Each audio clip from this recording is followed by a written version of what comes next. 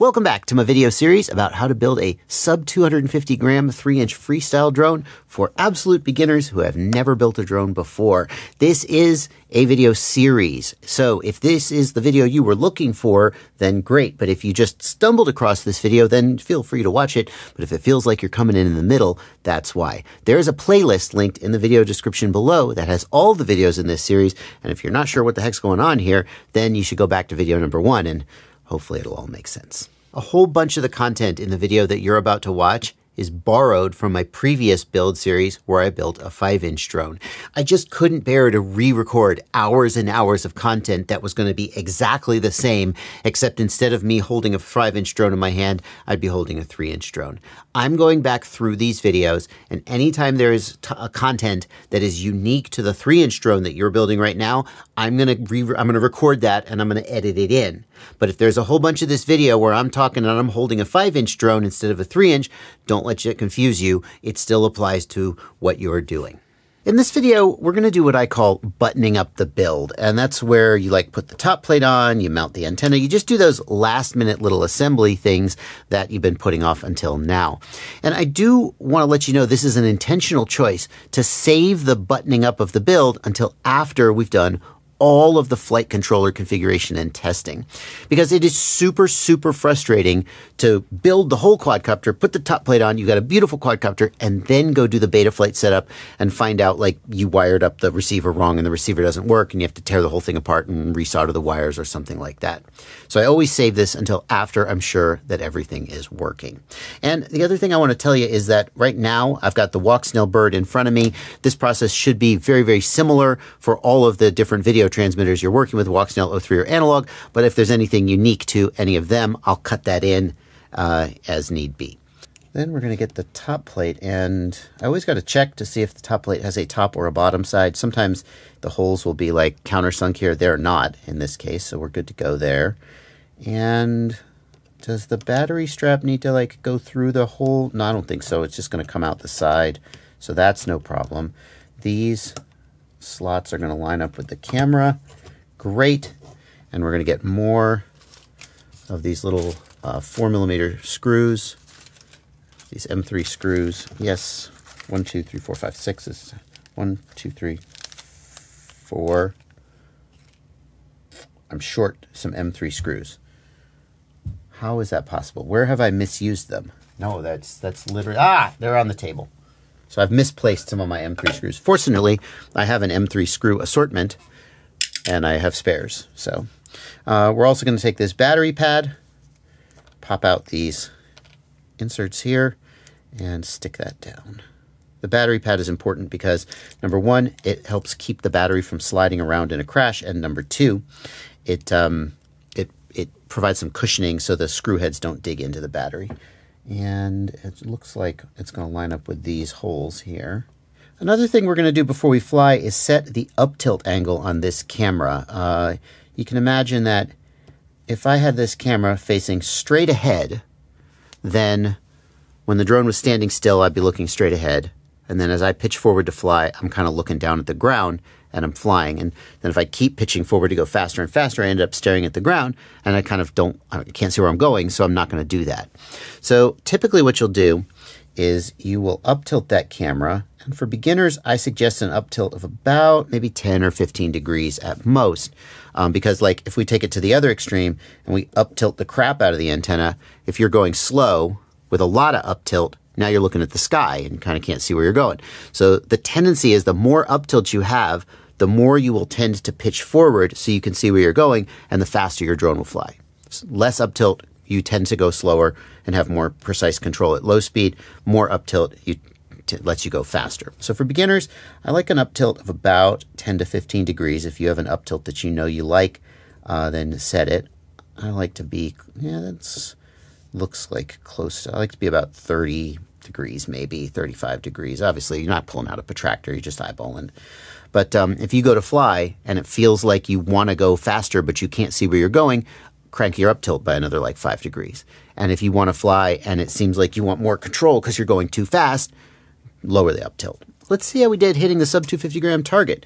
The quadcopter itself is coming in at 160 grams. That's with the walk-snail video transmitter, of course. With props, we are at 165. There's going to be a little bit of weight from the screws, but not that much. Here, let's put a bag of screws on here.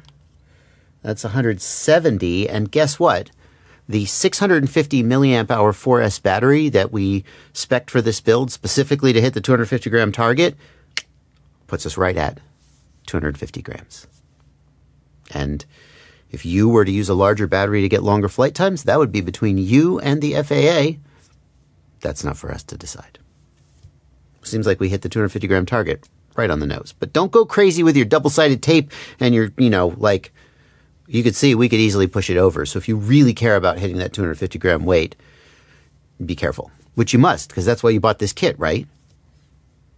You didn't just buy this kit so you could say, oh yeah, this is under 250 grams. I'm compliant. You wouldn't do that. You wouldn't use this 850 milliamp hour 4S for even longer flight time, putting you at 270 grams. No, you wouldn't do that. Next, I want to show you how to put the props on this bird. And if you think you know how to put on props, well, maybe you do, but a lot of people will never have put on this style of prop, which is called a T-mount prop. And a T-mount prop has a central hole here and then two outer holes, and it doesn't have a nut that goes on top like the props you may be used to. Here's how you install them. I want you to see that this motor has 4 screw holes in the top of the bell and 1 shaft. The prop is going to slide down over the shaft on its central hole, and you may see that there's some friction there, and you may be tempted to just push the prop down on top of that shaft and rely on that friction to keep the prop on and go fly. And there are people who do that, but the prop then pops off in flight and you, well, maybe lose your bird or something. You can't get it back. So I'm going to recommend that you use the screws. These are M2 screws. These look like they're 6 millimeters. I recommend 7 millimeters because the 6 millimeter ones don't quite bite into the motor bell threads as much as I would prefer. Take a look. No, that's clearly not right. That's not even a 6 millimeter. What is that? I don't know, but look, it doesn't even stick out at all. These are the screws that came with the motors. That's right. They're in different lengths. Okay, that's an 8. Is that going to be too long? I'm concerned that's going to be too long. Yeah. My concern is, so this is going to go down into the screw hole. It's going to line up with the hole on the motor, and it's going to screw down into the bell. If it goes too far in, then it's going to contact the windings and damage the windings. Let me double check for you. First, I'm just going to line up the holes in the prop with the holes on the bell. Just going to eyeball that. And then I'm going to begin screwing this in and see how much clearance we have. No, it seems okay. I can see there's more than enough clearance. There's like 1.5 millimeters to 2 millimeters of clearance. On some motors, the shape of the bell is such that if you have too long, the screw, an 8 millimeter screw wouldn't work. So I just have a great big bag of 7 millimeters that I use, but these 8s will be fine for you. So get the 8 millimeter screws. They're the longest ones out of the bag of motor screws. And we're going to screw them in like so. And when you screw them in, you may be thinking, well, how tight do I need them? And you need to get them like snug enough that they don't come out while you're flying. But if you tighten them down too much, you'll either explode the prop or you will strip the motor out. Now, the good news is that the motors have 4 sets of screw holes, but you only use 2. So if you strip one of them out, now you know, and your motor isn't ruined. But if you strip 2 of them out, depending on which 2 you strip, your motor's ruined. So keep that in mind. Don't be tempted to use Loctite on these screws. Loctite will disintegrate. I put the prop on the wrong motor because I was so distracted by doing my demo. Loctite will disintegrate the plastic. Literally, the plastic will just crumble. It will dissolve the plastic and the props will explode. Do not be tempted to use Loctite to hold these on. It doesn't work. So that's how you install T-mount props, if you've never done it before. And other than that, the installation of the props is the same as any other quad. Just make sure you get the props out rotation per our configuration. Now that the props are on, the next thing to do is to mount the battery. And you may be thinking, well, Bardwell, how hard could it be? You just take your battery strap, you pass it through the frame. You're going to want to make sure the grippy side is up so it's gripping the battery, and then you like slap the battery on, you strap it down, you're good to go. But there's complexities to it. Like if I were to do that and just strap this on, the first mistake that I'm making is that I'm only using one battery strap. And this, you can see this is not a very like thick or heavy battery strap. Again, we're trying to stay under 250 grams. Oh God, I didn't weigh the battery straps. Are they going to put me over 250 grams? Please, FAA, don't. I need a second battery strap. 2 battery straps is more than twice as strong as 1 battery strap. With 1 battery strap, the battery can shift. It can kind of lever itself out in a crash. We always want to run 2 battery straps. So I'm going to push one toward the front, and I'm going to push the other one just back a little bit. As you're passing through here, make sure that you're not snagging any wires. You shouldn't be able to snag any wires because of the way we routed them, but we've got this little waistline on the top plate that's intended for the battery straps. So we're going to put 2 battery straps. Actually would like it if that waistline was a little more extended so I could get these battery straps further apart, because they work the best when they're spaced to the front and back of the battery, but we're gonna work with what we got. So now we've got the battery, right, mounted. And the next thing I want to show you is when I put those battery straps on, I'm not just gonna kind of go and slap it down. I'm gonna really like cinch it and strap it down. And I don't want this metal piece here at the corner of the battery because it'll sort of dig into the battery. So I'm going to kind of pull that down and cinch it up good and tight. And that is a secure battery. That battery's not going anywhere. You will also see that I have mounted the battery in a particular way. I've mounted the battery here with the XT60 lead going up.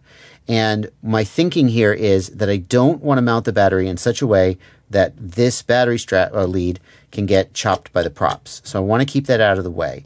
And with it coming out the side here, that's not as unlikely as I might prefer. You know what I'm going to do?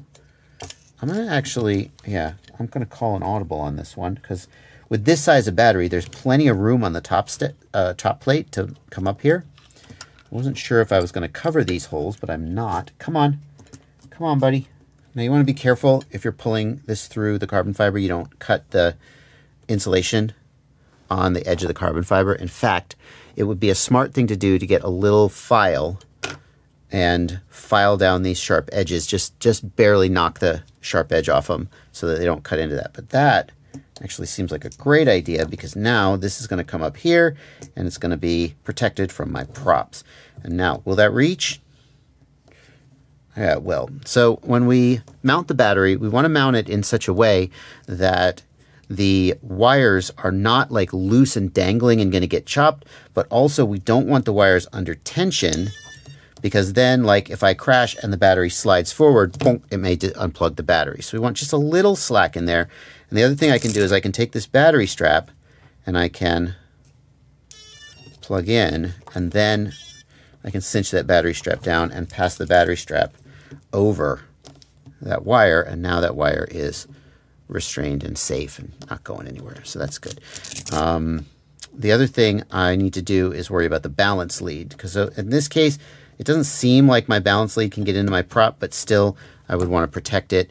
One thing people will do is they'll pass the balance lead like so underneath the battery strap. That can work.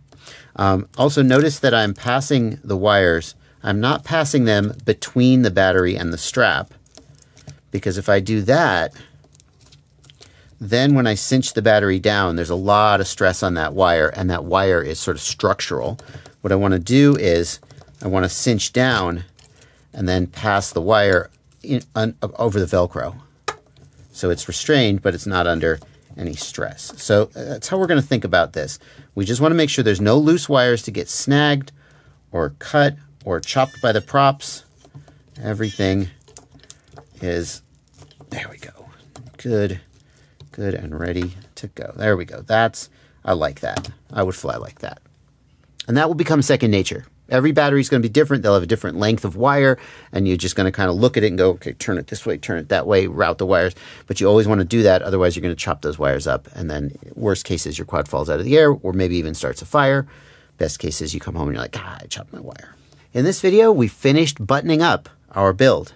We installed our props, we installed our battery, and there's only one thing to do next, and that is take it out and go fly it. And we're going to do that in the next video. See you there.